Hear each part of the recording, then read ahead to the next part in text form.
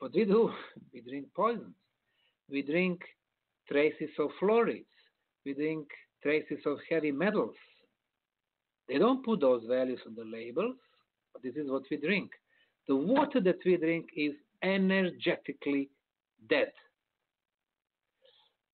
It vibrates very low. And we are what we drink. We are what we eat. We are what we think.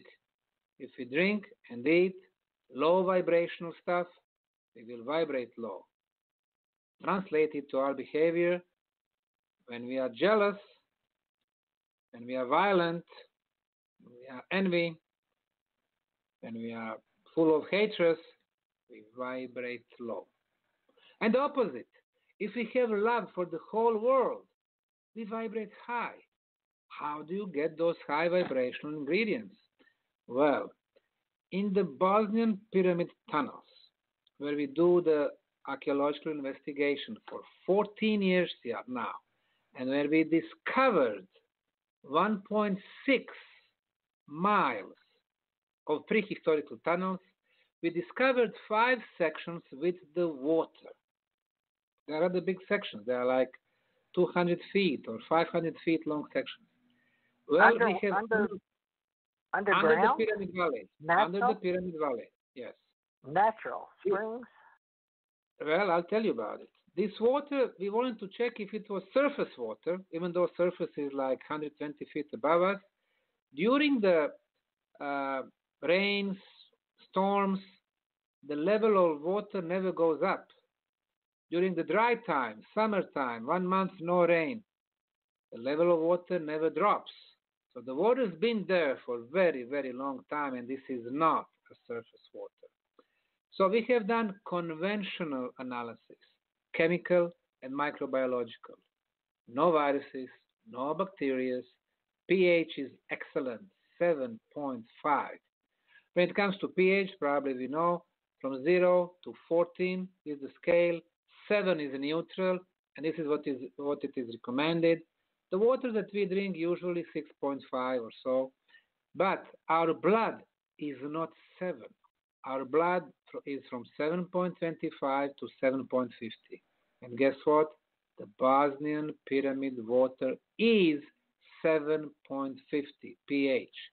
What does that mean? I mean, you can inject that water directly to your blood. So now we can see that what we did next. We sent samples to one institute in Slovenia. Ljubljana is the capital. The name of the institute is Bion. Bion Institute was using our water, and they were giving it to 5 Slovenians who were drinking for a week. And they were checking them on the special equipment from Russia called GDV, Gas Discharge Visualization, GDV camera. And the other group was drinking just a regular bottled water from the stores. When you drink bottled water, it does not feed your cells. You just drink it and it goes to your body, that's it. But when you drink Bosnian pyramid water, it feeds your cells. And marrow deep, right? Bone marrow deep. Like my daughter just died of cancer we couldn't get anything to fix her. And had we really thought about it, finding things to make her more natural, maybe bone healing marrow water, deep. exactly. So we realized that pyramid energy actually improves the molecular structure of the water. And when we sent samples to the late Dr. Masaru Emoto from Japan 5 years ago, we find out that this water from the Bosnian pyramids has beautiful hexagonal structure with a crystal-like structure around it. Why hexagonal? Because hexagon is the perfect geometrical shape when it comes to the energy, the strongest. So now you see that, yes. I'd like to ask a question. I bet a madwig on the hour here, Dr. Sam, just to let you take a little break in between here. But I have a question. Has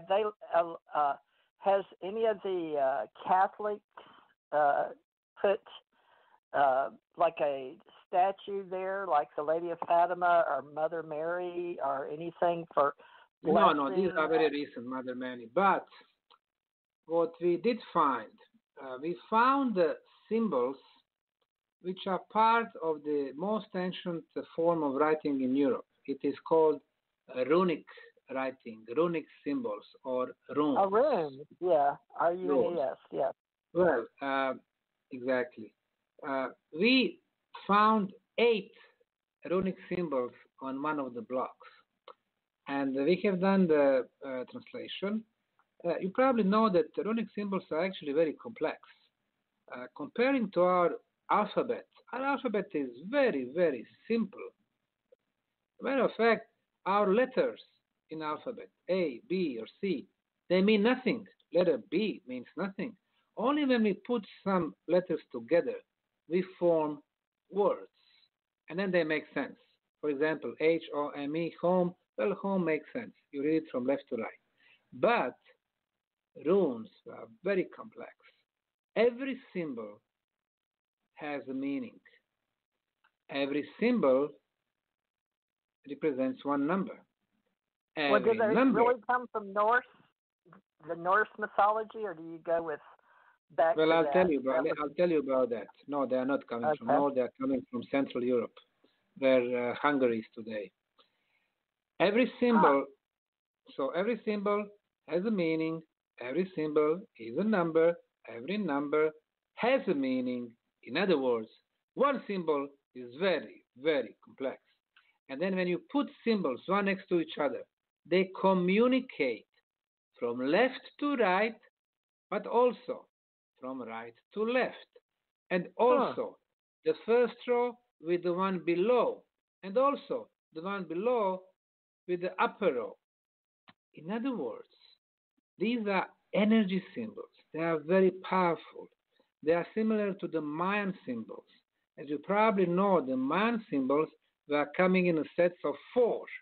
So you read them left to right, right to left, up, down, up. So it brings really very complex meaning. So not many people can even, get the trace of the original meaning. So let me make this short. Yeah. So out of 8 symbols that we discovered, this is the translation, this is the interpretation we got. It goes like this. The gate has been closed. We are at the standstill. We will need to defend ourselves and conquer until the cosmic gate is open again. Whoa. Besides the first one, we got another one, which was pretty much the same, but they brought in other element of the big water, the flood water. So it is possible that because of this flood water, they were not able to leave. And so you asked me about the powerful. origin of, you asked me about the origin of the runic symbols. Officially, it is Central Europe, 2,500 years ago. Then it went up to Scandinavia, and then it went to the West, to United Kingdom, 2,000 years back. But these are conventional explanations. Why they are telling us only 2,000 years? Because they are aware that it was so complex that if you start to go back in the past, their theory of us being primitive 5, 8, 10,000 years back, would look ridiculous. Now, some independent researchers claim that the runic symbols are 8,000 years old. Personally, I think they are over 12,000 years old. Wow. Well, we know we brought them back with hobbits, right? You know that we used them in Tolkien Gateway for, runes in the events. You've probably seen some events where people dress up like hobbits in Europe, possibly. The fandom. Call it fandom, where the people go to events and use the Surf alphabet writing. Anyway, it's just another way to get people interested in ancient cultures, the Tolkien English runes. But I used them too in learning how to read tarot cards and runes too. So there's a following that people believe, and it helps to bring people interested in ancient culture. So, did you say you found these inside the pyramid, or did somebody dig them up? Because we could talk about artifacts. Now, I mentioned that those symbols, they were carved on one of the blocks, and this block we discovered in underground tunnels, in the underground tunnels under the Bosnian Valley of the Pyramids. Whoa, so maybe the Nordics were there. They say they were all over America, the Norwegians, Nordics, and then those from space as well, because we use a type in space like hieroglyphic, rune, Nordic type of language. My husband and I saw that. Well, of course they are coming. The Vikings were coming from the 10th century on, so it's not big secret that they were coming to the... 10th dimension, too. Yes, to America. You may not be allowed to go there. I don't know. Now, I just want to tell you a few more things about the energy of the pyramids. Last year, we did an experiment. We were using the seeds of beans.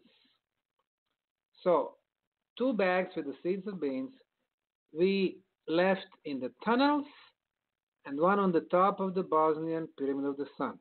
And we have the 3rd bag, that was our control group, our control bag. So we did not expose it to anything. So after 2 weeks of the incubation period, we wanted to see the germinization process, how many seeds will start growing. In a case of the control group, there's the, right from the store, 60% started growing. And this is about right, because we know, if we plant something, not all the seeds will start growing, right?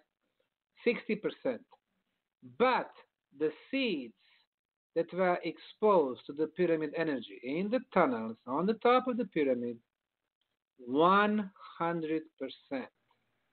And then we were watching the growth. Since it was beans, the growth season is from May until the end of August, beginning of September. The seeds that were exposed to the pyramid energy, it would grow 2 times quicker, richer, healthier. Our conclusion, the pyramid energy improves the molecular structure of the food. Oh, they proved that years ago with Egyptian tombs as well, right? Or really the pyramid power, I guess, is what they used to write books about when I was a little girl in the 60s and 70s, pyramid power. Yes, so pyramid power, exactly. This is a good book. There are more good books on this topic, but there are more experiments. For example, our friend from Russia, his name is Dr. Alexander Golod. Alexander Golod built 16 pyramids in Russia and Ukraine. And when I visited him, he was telling me the story about his biggest pyramid near Moscow. He placed 5 tons of kitchen salt in the pyramid. And then he signed a contract with the Russian government, and he shipped the salt to the Russian prison nearby, which has 6,000 prisoners. He went there and he asked those, department chiefs, he asked them to use the salt during the breakfast, lunch, and dinner. That's it, just little salt. After 3 months, he went back to the prison, talking to the same department chiefs. He was asking them if there were any changes in prisoners' behavior. The answer he got was amazing. Those chiefs, they were telling him, it is like we have a brand new prisoners. The violence level was reduced to 0%. 0%. Now imagine this. I mean, it's 6,000 prisoners. They always play with the knives or with the guns, killing each other. 0% violence level. 2 years later, when his contract expired, he wanted to renew it, and the government rejected. It seems that the governments nowadays, they want us to be violent, so they can step in and they can control us and they can manipulate us and they can take our human rights away. Well, they make money, don't they, off of the prisons? Of course.